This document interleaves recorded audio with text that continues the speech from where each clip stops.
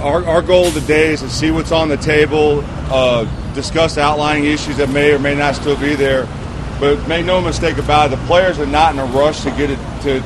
We're not tied to a timeline of July 21st. Our timeline is that which gets us the deal that's the best deal for our players. So whether that's today or tomorrow or whatever it may be, we want to play football. We want to go back to work.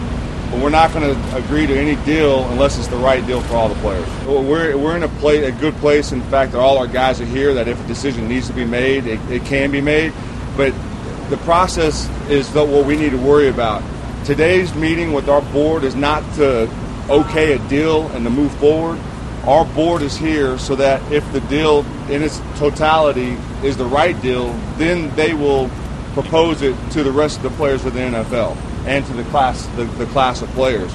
And then from that point on, there's issues that the entire body of NFL players are going to have to decide on. Do you guys have a process for that? We do have a process. We do have a process. That's set to go if it needs to. So we do, and I think that's one of the things that's important. Over the last couple of years, a lot of people have wondered what the players are going to do, how they're going to prepare for a lockout, what divisive issues are going to get between them, and here they are today, more than 100 days after they've been locked out together, standing strong and wanting to make the best decision on behalf of all 2,000 players and also former players. And I think that's the key issue to focus on here. Nobody's going to have any predictions or speculations about what those 32 men are going to do or not do today.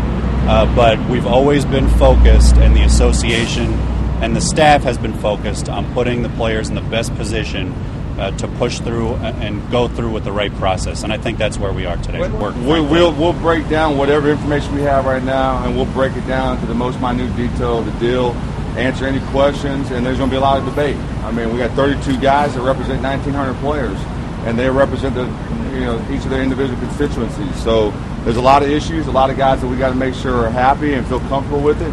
And look, at the end of the day, whenever the deal is struck, there's going to be stuff on the table that we don't like and stuff that the other side doesn't like and things that we wish we can get. And I agree that that's a sign of a good bargaining. But at the end of the day, whatever's on the table, whatever we agree to, has got to be what's right for the players. All right, thanks, everyone.